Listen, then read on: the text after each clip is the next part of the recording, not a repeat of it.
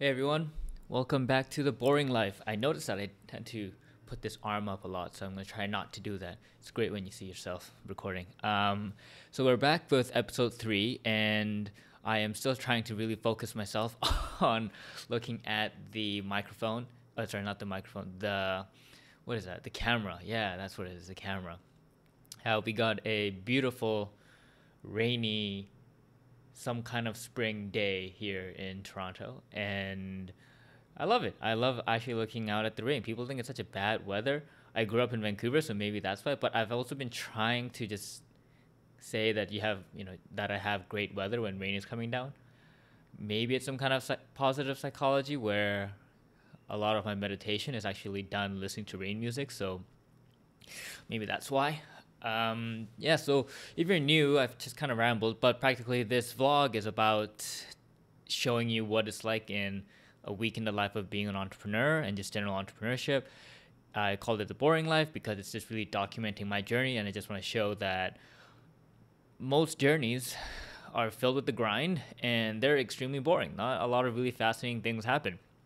And this kind of came about where my readers, so aka subscribers on my newsletter in the link below, they gave me feedback. My podcast listeners gave me feedback on they want to catch in on the journey and like see what I'm up to. So I thought, all right, well, maybe I'll record it. And so that's how this whole vlog came to be. I'm continuously figuring out how to make it better. So continue to tune in and see the changes that I go through, and maybe you'll go through changes of your own as well. And so yeah, the purposes of the show is to just show you what happens every week when you enter the wilderness, as I like to call it. So I figured out, like, last week I talked about going through like 3 different parts, like wise, wealthy, and healthy. So this time what I'm thinking about is doing kind of a major development stuff, like the fun wins, the shiny stuff, or just big learnings, and then just going through the boring stuff right after, which is just the stuff I do just every day. And yeah, the very not new things, but the things that you just constantly have to do, like the work. So major developments for the week. Oh, I need my prop. So I met with Steven Shidletsky. I think that's how you pronounce his name. So I think he was employee number 4 of Simon Sinek's company. So Simon Sinek, he has this viral TED talk and just lectures all over YouTube on the kind of 3 circles of starting with why. And so he wrote the book Starting with Why. I'm a big fan of what he does and his book as well. And I reached out to Steven, and he's been this amazing guy who actually replied to my cold reach outs. I generally have a 25% hit rate, so this was amazing. And we've been going back and forth. He had his newborn baby. I think it's his second child. And yeah, I just wanted to really just meet him and try to get him on the podcast. And he was telling me how he was giving a talk at 111 talking about the Infinite Game, which is going to be Simon Sinek's new book. And so he invited me. I said, okay. I cleared my schedule. I went down to 111, attended his talk. This was actually the first time I attended something like that, like a talk where it wasn't like a company-sponsored event. So that was also really cool. A lot of the material was stuff I was very familiar with because I've watched so many Simon Sinek videos. But overall, it was just a fascinating experience, and I really enjoyed it, and I'm really psyched to have Steven on the podcast for the near future. Something really awesome he gave me was, so he gave me this token. I don't know if I'm allowed to show it, but I'm just going to show it. I don't know if the zoom in feature is working, but practically there's this logo, and on the top it says a token of inspiration from Steven Shidletsky on the bottom, and on the other side it says start with why, and it has why in the middle, and then the what, and then the how, and then the what. And then it says tokenofinspiration.com at the bottom. Like it's not like it's real currency or anything, but I was just sitting in the audience, and Steven just came up to me before he gave his talk, and after hearing my story, he gave me this token, and he said this is something they give out to people that inspires them, and he said, you're doing a great job, just keep on going. And it's amazing when you hear stuff like that. It's amazing every time I get an email from my readers, listeners, and I guess not viewers. And it can really, I think, give perspective to what I'm doing. And I think you need a certain amount of irrational optimism to do this kind of stuff. It was just a wonderful time, and a wonderful experience getting that. And that was a big win for me personally, just on a psychological level and just, I guess, on a business level as well. Another big win was, I scheduled 2 podcast interviews this week. So that's good.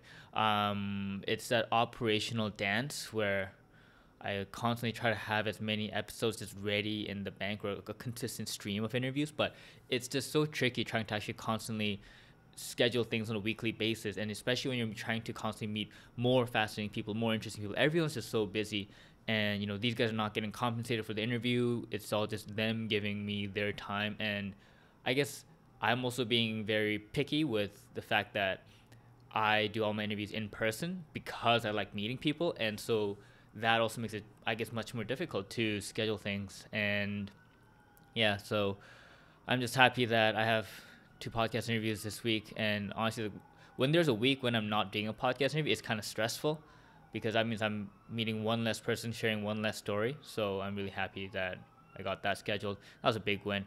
Another big win was I emailed Indie.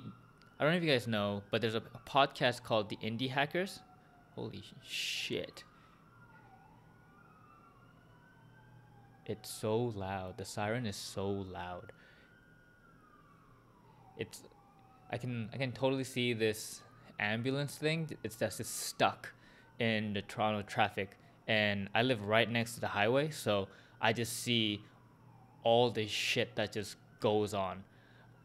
And like I've seen people just get in accidents and stuff looking down at this highway right now, and it's just stupid. This damn like Toronto traffic, people are just so rude.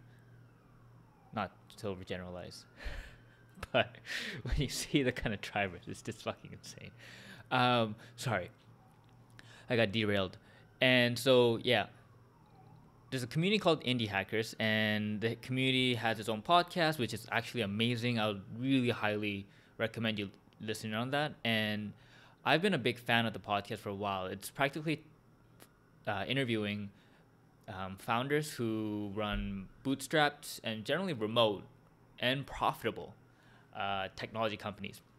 And as someone who just loves the bootstrap model, and I generally prefer I have a general fascination and admiration for startups that run bootstrapped instead of getting venture funding. I just have my own personal views on that. And I've just been a really big fan of the community. And I reached out to Cortland Allen, a founder of Indie Hackers, and I really didn't think he'd email me back, but he did, and it was amazing. Just because it's just like you look up to these people, and when they email you back with their candid replies, it's just amazing. And so the question I asked was on this idea of what problems indie hackers actually experience, to see how can I help them out in different kinds of ways. And obviously I just kind of listed out the problems I could potentially solve, but I had my kind of sights set on the human capital side and how I can make that work. And something else I don't think I've talked about that in this vlog is that I actually have a I guess we've kind of established a relationship that he is my investment partner, but we don't really have a fund yet, so it's kind of more of a potential partnership. But I met a guy who has like 15, 18 years of experience out in Seattle, who reached out to me through a previous podcast guest, and we've been speaking the last few months about starting an investment fund. And part of that process is constantly testing out a bunch of different hypotheses, and this individual, who I will respect the privacy of and allow the individual to remain anonymous, has way more experience than me, has the ability to raise funds, and so I'm just kind of in for the ride as this young, ambitious guy who's going to, help with creating the pipeline as well as just setting up the fund from the get-go in general.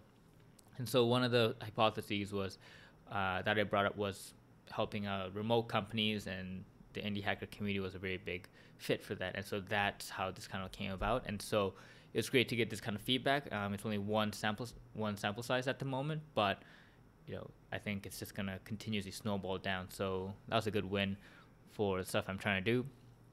And the past 2 weeks, I actually got 14 new subscribers, so that was phenomenal. You might think, oh, Dan, what are you doing? You only got 14 subscribers in the past 2 weeks. Yeah, well, you know what? Maybe I'm not that great at marketing and growth, but this was the most subscribers I got in the past 10 months of me doing it. And maybe it is realistic of the fact that, yeah, it's really hard if you do the kind of strategies I'm doing, where I'm not prompting people to subscribe. I'm not giving them stuff for free if they subscribe or give me their email. I know there's a lot of tactics to do that. And yeah, I personally think a lot of them are sleazy. And I think it's a pretty cheap ass way of getting people's emails. And I'd rather have people who want to actually give me their emails because they want to read the stuff I write. And so that's probably also why I do have close to a 50% readership base for my newsletters, whereas most readership bases are 5% at best. So I like to try to focus on the quality over the quantity. And so that was great. I think for me, it's been a great way to get continued validation on what I'm doing. So thank you. If you're a subscriber watching this, thank you. I really appreciate it. And I really do hope you tune in more. And also tell your friends about it. And yeah, so that was a kind of big win. I was really elated about that actually. And let's see, last week I had 8 meetings, and so I love meeting people. So more meetings every week. When my calendar is filled, I love it. It's the best. I'm honestly all for constantly talking to people, figuring out what they're doing, and trying to build a relationship. That I get really happy when I have a filled week, and when it's rather empty, I'm actually pretty sad about it, even though I get more time to do other big projects. But yeah, so met a couple new people, trying to rekindle old relationships, trying to continuously get more people on the podcast. So that kind of went about. I had one discussion with a company, another startup that has more of an audio platform, to try to license out my podcast episodes and try to create that kind of revenue model. But that didn't really work out because I thought it would. I had all these dreams, I had all these fascinations, I had all these price points I was going to pitch, but it kind of ended up just getting shut down, just because they just straight up said, yeah, we don't really care about stories as much. We want more tactical, informational stuff. And so I thought, okay, well, fuck it. I'm not going to change the way I'm going to do my interviews just because I like doing it this way. And it was just going to see if we can do kind of a partnership, but I guess it might not work out at the moment. No doesn't mean never. So who knows? Maybe I'll partner up with them again, but we'll see. Yeah, so that's been the big major developments of the week. And so the boring parts. Let's see. Habits wise, reading. I didn't get to read that much this week, so that was a little disappointing on myself, but I gotta pick that slack up. So I've only read about maybe 60 pages this week on average. So 10 pages a day, so I'm kind of 10 pages short on the weekly reading. I think a big cool learning was on the Cambodian genocide. I talk about it in my newsletter, but it's practically, I didn't know that Cambodia went through this whole communist fiasco as well while the Vietnam War was going on, and they practically had the same shit that happened in the Soviet Union, but a lot of people know about Russia, about how Stalin just killed a ton of people and made it into an agrarian society, all based on Marx and Lenin's teachings. Well, I think the same thing happened to Cambodia. Now they're kind of a society where most of the population is under 40 years of age, and no one's a doctor, no one is an engineer. They've killed all those people off back in the genocide. And so that was really, I think, eye-opening to learn about. So that was really cool, just to learn about it, at least, just be knowledgeable that it actually happened. That kind of shit's more important than knowing what kind of jacket Kanye was wearing. I'd say in terms of the product of the week, if you are not really tuned in as a subscriber, this week's interview was with Aaron Levitz. So the interview that came out last week, I guess. Aaron has a really fascinating career journey. I just love talking to him, and I just wish I had more time to talk to him more about it. High level, he's a mechanical engineer turned movie producer. So the tagline is that he went from wanting to design Ferraris to now producing movies, and he just has this crazy North Star about just finding a place in the intersection of tech and entertainment. And so his just career journey was just fascinating, and I really enjoyed talking to him. And so I think you'll get a lot out of it too, just to hear about how someone's career journey can be so fascinatingly interesting and how you can do it yourself. So that was the podcast interview this week. And the essay this week was on diversity and how I think people are mistaking the term diversity. And I touched upon two specific things, one being context over content. So diversity of skin color doesn't really mean diversity if, people think the same way. So I could be Asian by looks, but if I'm like a 5th generation Canadian, might not even be a possibility actually. If I'm a 3rd generation Canadian, I might think pretty similarly to a Caucasian dude who is also a 3rd generation Canadian. But if the Caucasian dude has lived in like 10 countries and is a brand new immigrant here from, I don't know, the last place he lived in was like Bolivia, that dude is way more diverse than I would be if I've only been living in Toronto my entire life in one boring ass job my entire life. I'm not very diverse at that point. Just my skin color might look it. So that's kind of context over content. And then another thing I'd really talk deep in the essay about is equality of opportunity is more important than equality of outcome. Equality of outcome is, practically saying 50% of, executives must be female. Yeah, that's kind of forcing things upon the actual organization, and that can actually not be a good thing. Especially it's like saying 100 people applied, 10 were women, 90 were dudes. We have 20 slots. We're just going to take all 10 who are women and 10 who are dudes. It's just not going to work out. It's just not a great way to build an effective company. Rather, you want to have equality of opportunity. Like you want to make sure that every girl every girl has a chance to apply.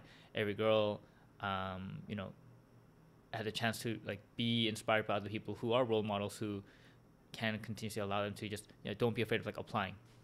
Whether they choose to do it or not is up to them, but you can't force it upon them. But it's more knowing that they have the opportunity to do so. So those are the kind of deeper things that go inside in the essay.